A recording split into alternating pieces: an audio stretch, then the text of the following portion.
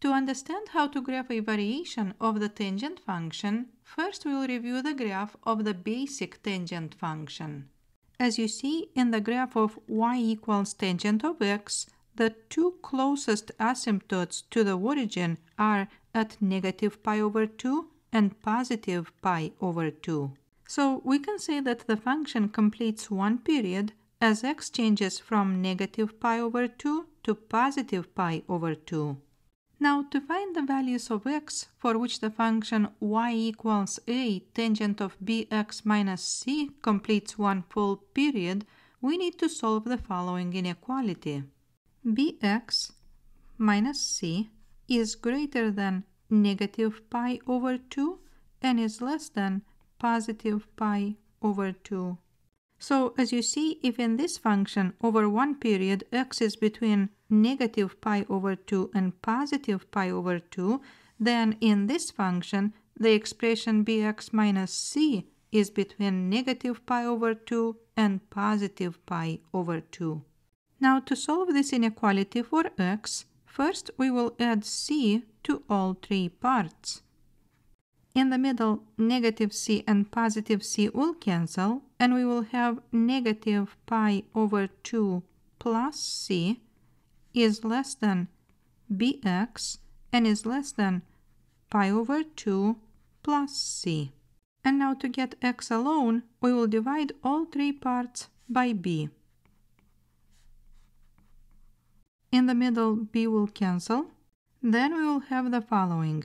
X is greater than negative pi over 2 plus c over b and is less than positive pi over 2 plus c over b.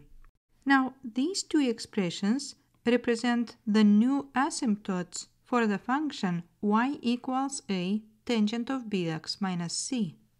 So, the function completes one period as x changes from this value to this value. Now, let's take another look at the basic tangent function.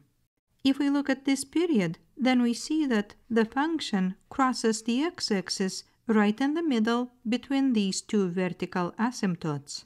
This point is an x-intercept for this function.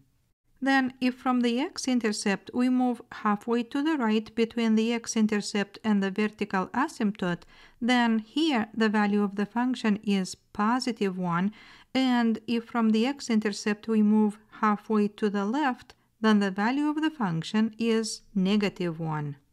And this is because the x-coordinate of this point is pi over 4 and tangent of pi over 4 is 1.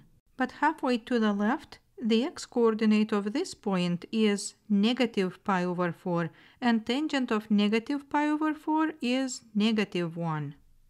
Now, if in front of the function we have a number a, then from the x-intercept, when we move halfway to the right, the value of the function will be positive a, and when we move halfway to the left, the value of the function will be negative a. For example, let's say we have the function y equals 2 tangent of x. Below, I will draw the graph. As you see, the vertical asymptotes are still at negative pi over 2 and positive pi over 2, and that is because at these values the tangent is undefined.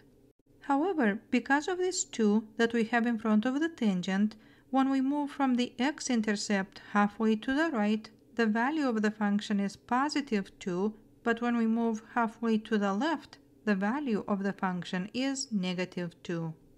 But what about the graph of the function y equals negative 2 tangent of x?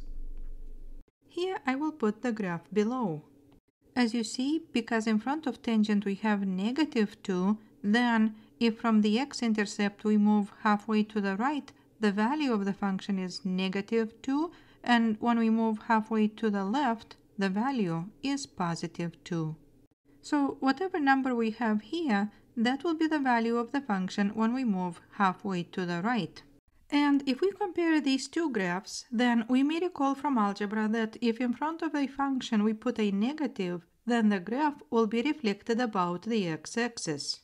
And if over this interval this function is increasing, then over the same interval, this function is decreasing. Now, let's see an example that will have this form, y equals a tangent of bx minus c, and this means that we will start by finding the new asymptotes.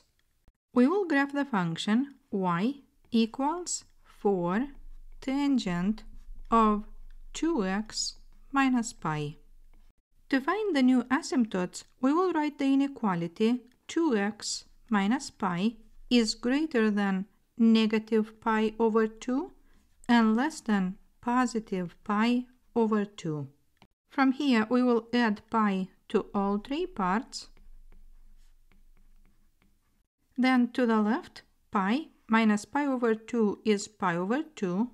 So we will have pi over 2 less than, then in the middle, negative pi and positive pi will cancel, and we will have 2x less than, and to the right, pi plus pi over 2 is 3 pi over 2.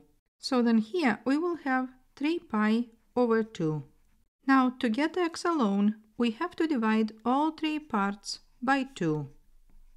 Then on the left, pi over 2 divided by 2 is the same as pi over 2 times 1 over 2, which makes pi over 4.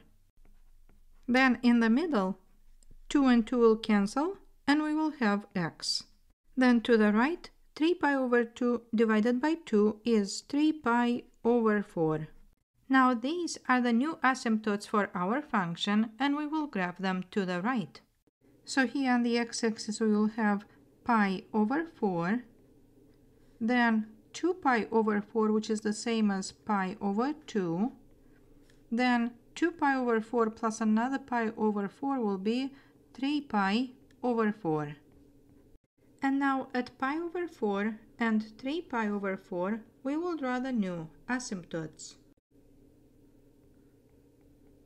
From the graph we see that the x-intercept is at pi over 2 because this is the point that is exactly between pi over 4 and 3 pi over 4. But if we would not have this value on the graph, then to find it we need to add pi over 4 and 3 pi over 4 and then divide the result by 2. So again, to find this x-intercept, I would need to add pi over 4 and 3 pi over 4 and divide the result by 2. Then pi over 4 and 3 pi over 4 makes 4 pi over 4. All this has to be divided by 2. Then 4 and 4 will cancel, and we will get pi over 2. Now, once we know the x-intercept, we know that if we move halfway to the right, the value of the tangent will be positive 4 because we have a 4 in front of the tangent, and halfway to the left, the value of the tangent will be negative 4.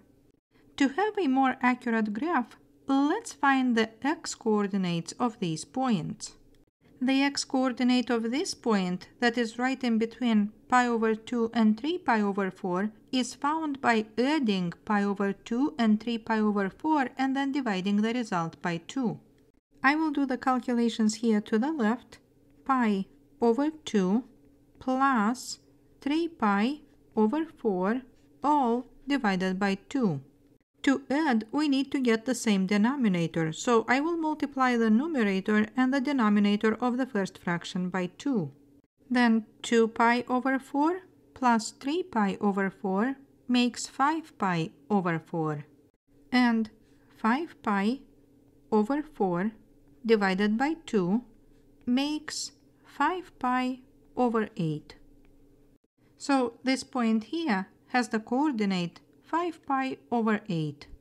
Now to find the coordinate of this point, we will add pi over 4 and pi over 2 and we will divide the result by 2. So then pi over 4 plus pi over 2 divided by 2. Again we will multiply the numerator and the denominator of the second fraction by 2.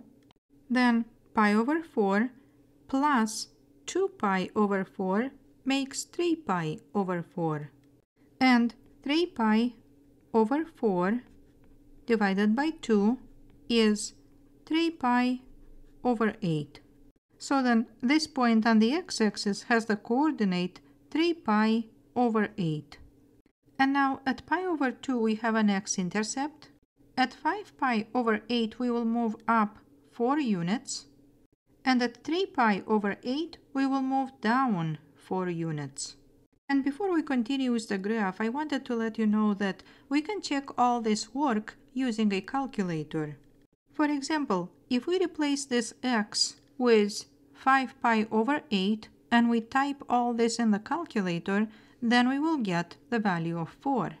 Now let's connect the points to get the graph. So from the x-intercept, as we get closer to 3 pi over 4, the function will approach positive infinity.